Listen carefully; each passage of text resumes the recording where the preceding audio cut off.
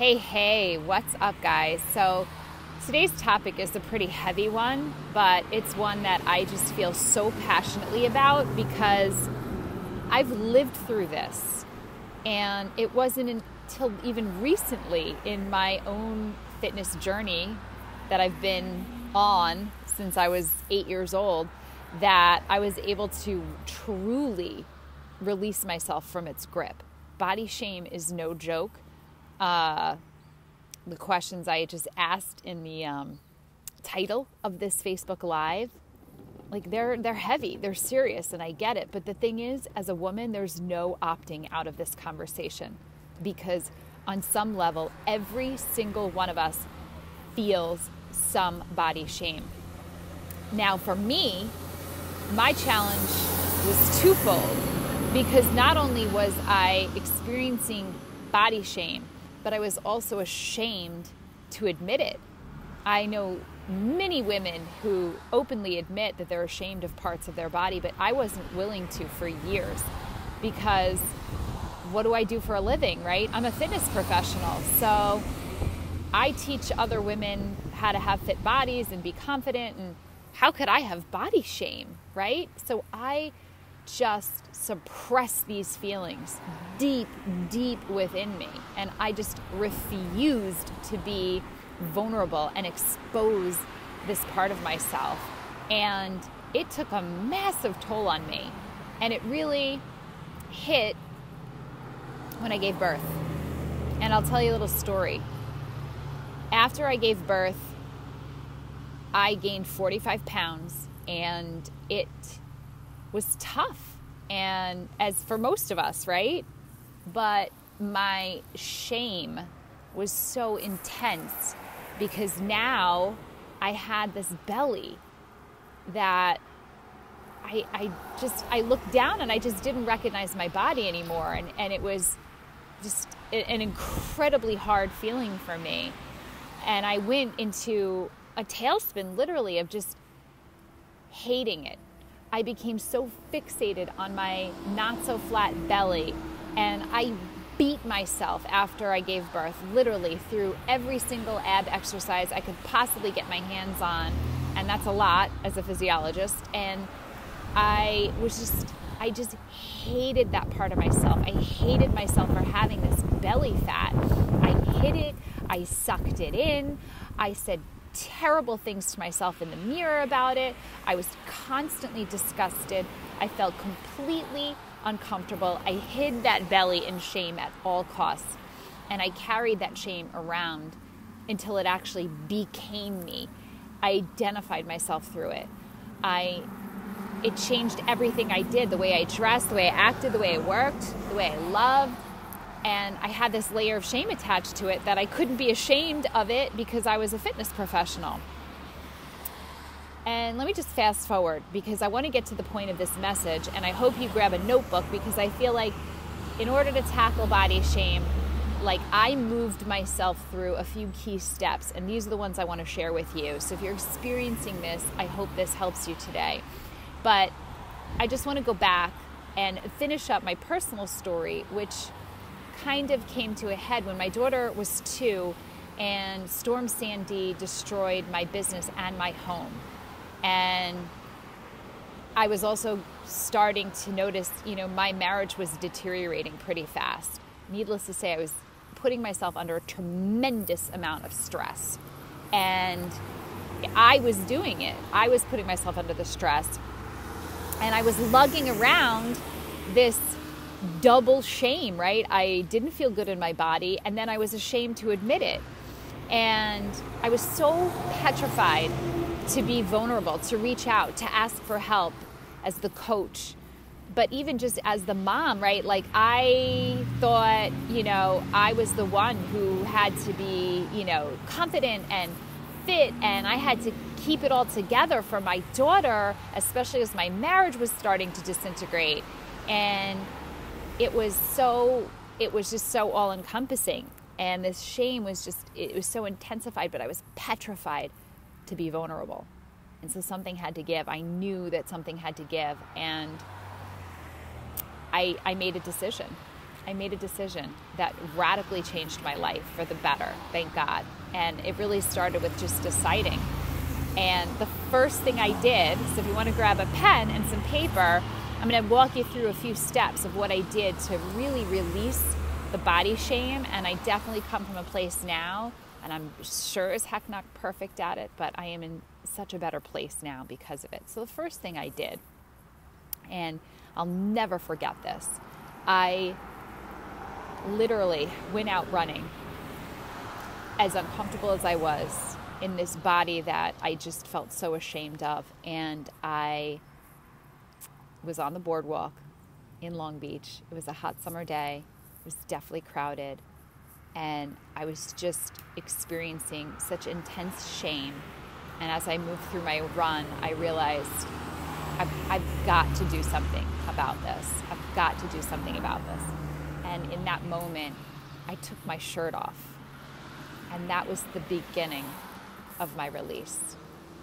So I thought to myself, you know what? If I expose myself in this way, then I get to admit that I was ashamed of it before. And now I can start to deal with it. Brené Brown, who I love, love, love, she defines vulnerability as uncertainty, risk, and emotional exposure. And so I knew it had to start with that, me getting really vulnerable. And what more better way to get vulnerable than to literally take my shirt off and physically expose the part of my body that I was most ashamed of, that I was hiding for so long. And you know what? I cried, and it was scary as hell. I felt so uncomfortable. And I just stayed in that moment, and I just breathed through it, and I just knew that I had to be there, and that I had to just run the rest of my run with my shirt off. And when I was done, the second thing I did was journal on that experience. And again, I'll never forget it because it really was a life-changing point in time for me. And I journaled, and what came up was fascinating. I journaled on, why I cared so much what other people thought of me. That's what this shame was tied to. Why did it matter? Why was I ashamed of this part of my body? Because, I felt like people would judge me and ridicule me for it and not accept me. And then I would be a disappointment to the fitness community and to myself. And it was awful, but at the same time, incredibly cathartic, because I recognized that this was all about disappointment and failure. So much stuff came up. I can talk forever on that, but that was the second thing I did. I journaled on my feelings about that emotional exposure and how it made me feel and why it made me feel so uncomfortable. Then I took that list of everything I wrote, all of the reasons, like everything that came out, and I literally just called bullshit on myself. Like, I listed reason after reason why the things that I was thinking were just really a product of my past, of like my naive little girl brain that never grew up. And that is exactly where I needed to leave those thoughts and beliefs, in the past. That's where they belong, because the woman that I was a mom and a powerful adult woman, and not this like a fearful little girl that thinks that shame is something she has to carry around with her. So after I made that list, I turned a few of those statements into affirmations, like, I stand in my truth. I am no longer available to consider other people's judgments of me. And I still to this day repeat those, because it's all about just rewiring our neural pathways until we create new beliefs, right? Our minds are really susceptible to that.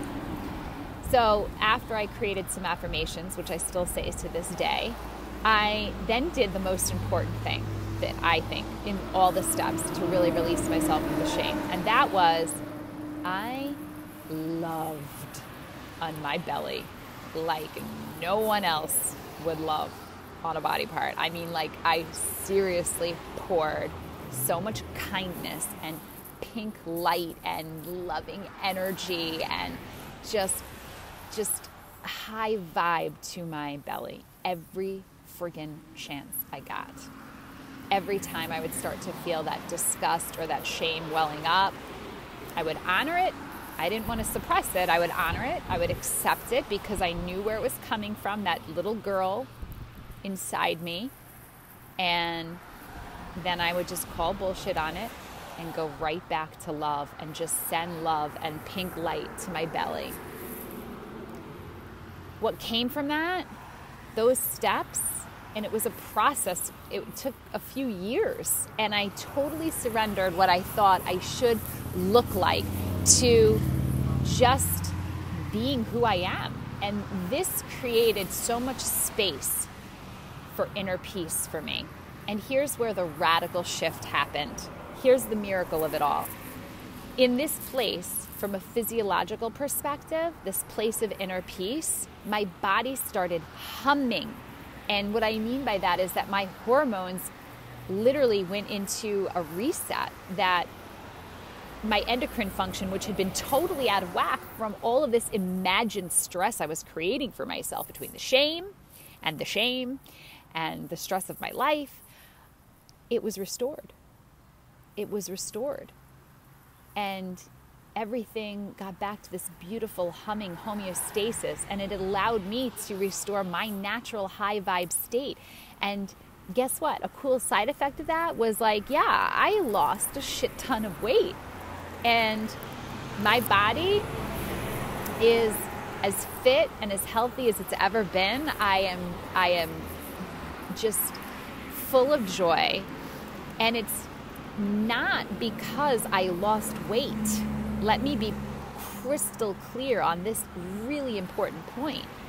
I learned to love my body just the way she was, perfect, in its exact form. A celebration, giving birth, honoring those otherwise dark parts of myself. And I love myself now. And I don't even separate. There is no self. It's just me. That heavy weight, all that shame is just gone. And I feel radiant and vibrant. And I had to go through that process. And so I hope that helps you. Body shame is definitely no joke. It plagues us all. We've got to get real with it, because I believe that every single one of us as a woman is completely responsible for starting here first, so we can really take responsibility for healing the world, because we're just plagued with it. But I'm going to get off my soapbox. So hopefully this helped you. Tap into the body shame. Comment below. Let me know what you felt about this. It's a topic that I'm not going to let go of easily. I definitely want to dive into this more. Let me know what you think. And comment below any questions, anything that comes up for you. That's what I'm here for. I love this stuff. I live for it. I coach clients on it. And I love watching the radical transformation happen for the women that I work with. The same that it happened for me, to get to this place of incredible high vibe, joy, and just pure body love. No shame. All right. Love you. Peace out.